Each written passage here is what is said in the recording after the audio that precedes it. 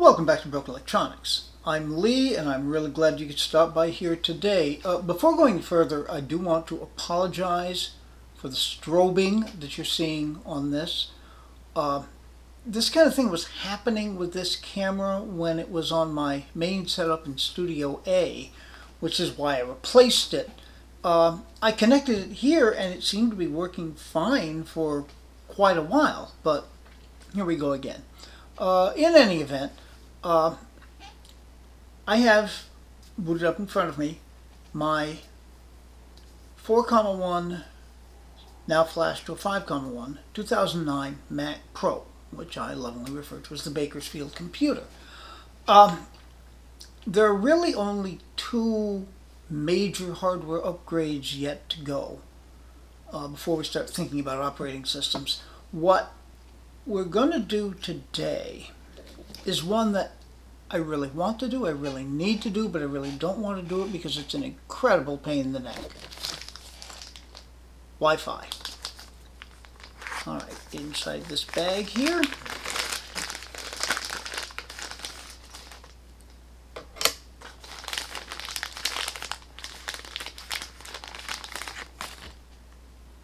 We have a combined Wi-Fi Bluetooth card. These generally are pulled, I believe, from 2013 iMacs. In order to get them to operate in the Mac Pro, we have an adapter. Now, what makes this particularly difficult, you'll see when we get it opened up, but the existing Bluetooth and Wi-Fi are separate cards, and Apple, in their wisdom, located these two separate cards at different ends of the logic board. So we have a couple of other things here.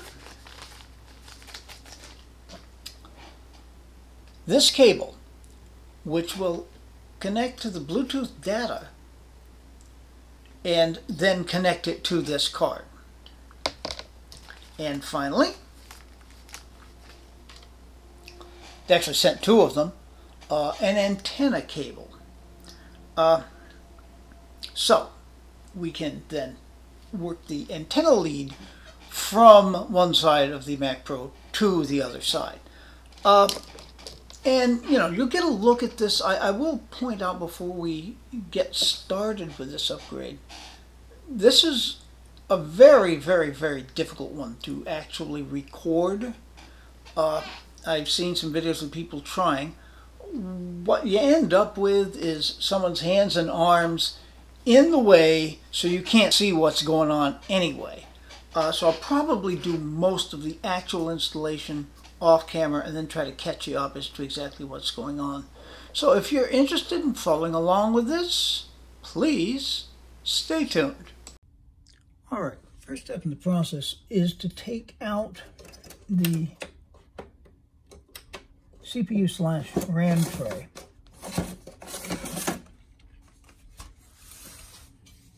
In order to be able to actually see the lower part of the logic board. Now, I should have gotten some light here, but the current Bluetooth card is here. And you find the data connection and the antenna connection both in that same place. The current Wi-Fi card is over here. So those cables I was showing you will have to run through here behind in order to connect. Oh, all right. Now I know this is a very short clip. This video will probably be a series of very short clips. But we'll get back into this. I need to reconfigure the camera and everything so you can at least see a little bit. Stay tuned. Okay, I think you get a little bit better look here. This is the Bluetooth card. You see where the antenna lead is connected. And here is the data connection.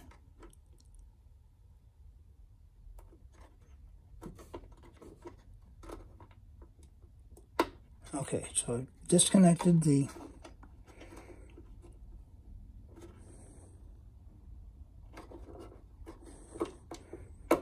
It really doesn't want to come out, but I can at the very least.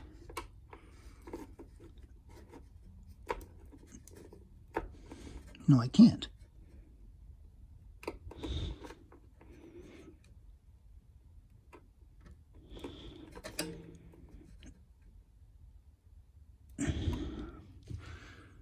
That doesn't want to turn at all.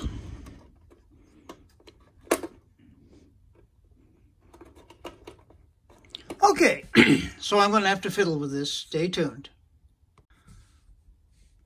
All right, that's done. Wi-Fi card is out through the use of a drop of liquid wrench plus some screw extracting pliers that have proven very, very handy.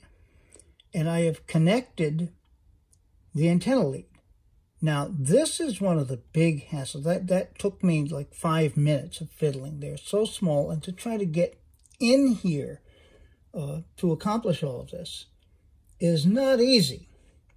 But anyhow, I do believe it's done at this point. And I heard it snap in pretty convincingly. All right.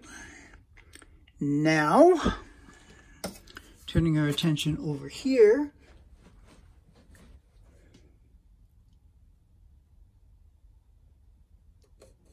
Okay. Hopefully this is going to move.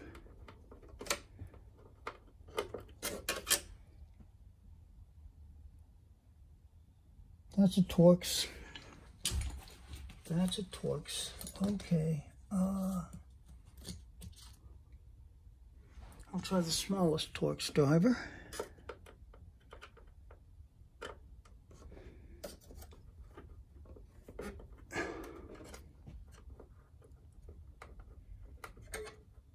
And that actually turns pretty easily.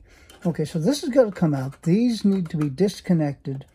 You can see right down there is an unused connector that will be used with a new one.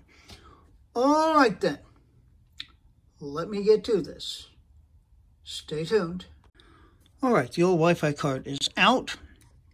The two connected antenna leads have been taken off, and there is the third one. 1 and 2 are labeled. The other one isn't, but that should be fairly obvious. And we definitely have the Bluetooth cable here. All of these connect into here. Now, what makes this problematic is that when you connect it into the adapter, it's upside down. So I'm going to have to connect this with the card off. Now, this is where the Bluetooth data connection goes.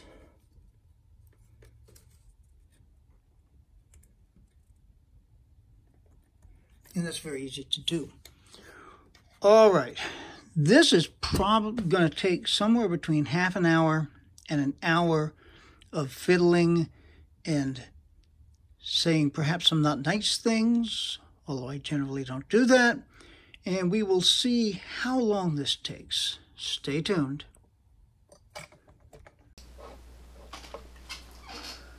Okay, there's a clip missing here.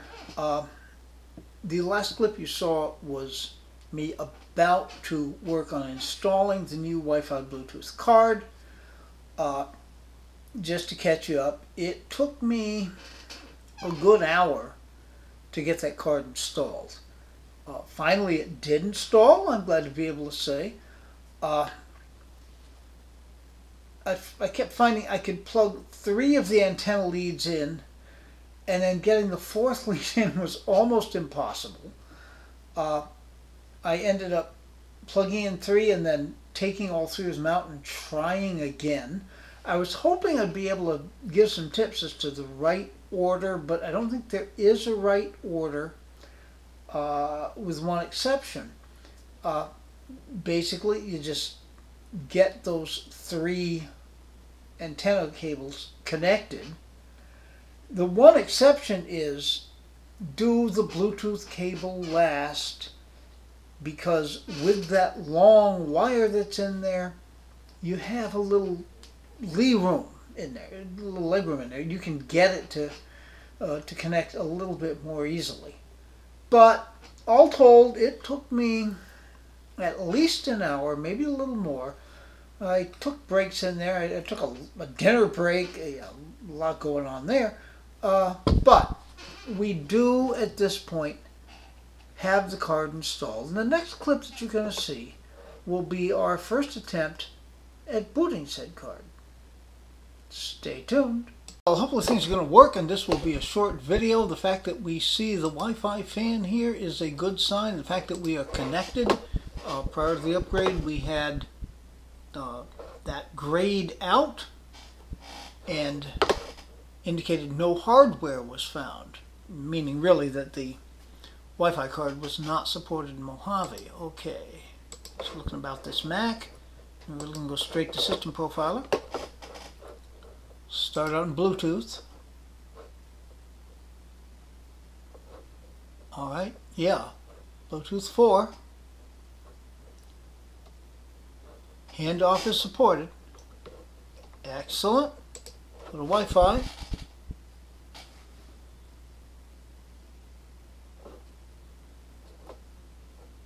Alright. This is all looking good.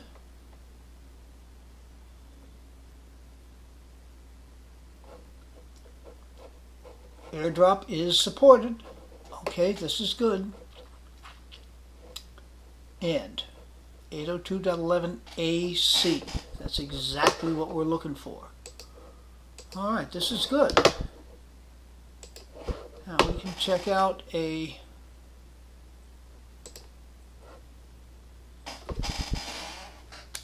oh, come on.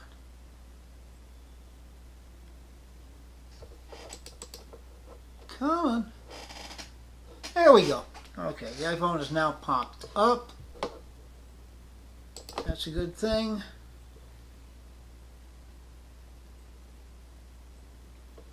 Ah, Jesus. Sorry about that.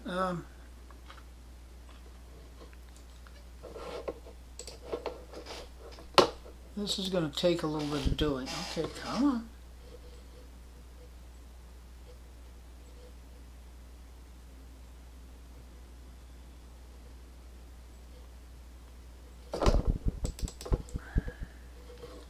Yeah, methinks there's some tweaking that needs doing.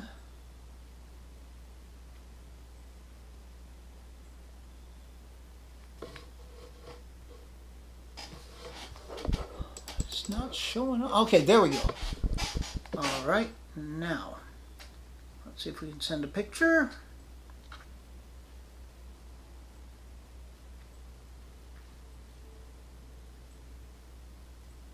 It's sending.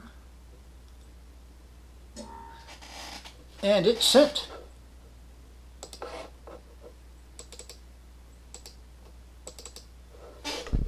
And look, it's the family portrait.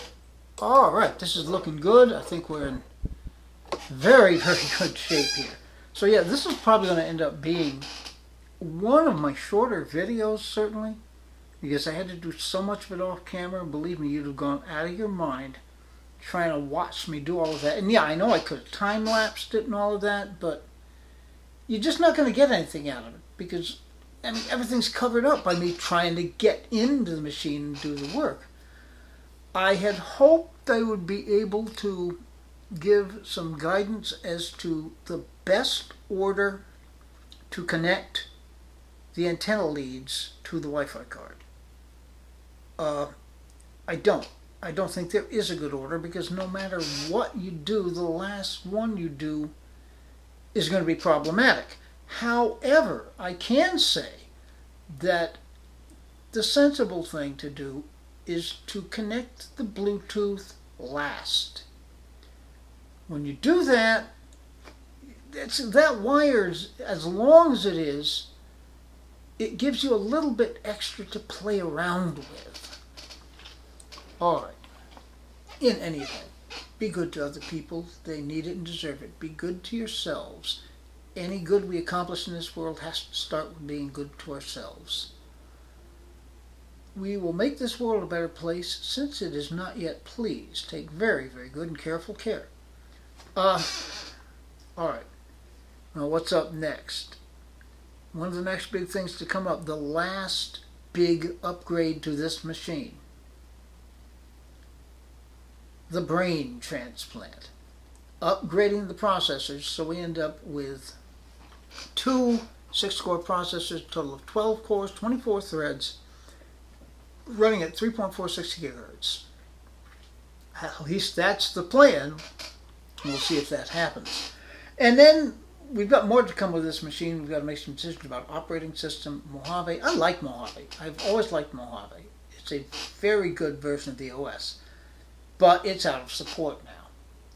So we need to do something about that. And we'll be talking more about that once we're done with the brain transplant.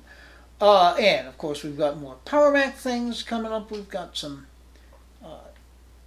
eMac things. We've got a whole bunch of things planned in the channel, and I'm sure there'll be more that I'll be thinking of. So, until such time as those things do appear on the channel, this has been Broken Electronics.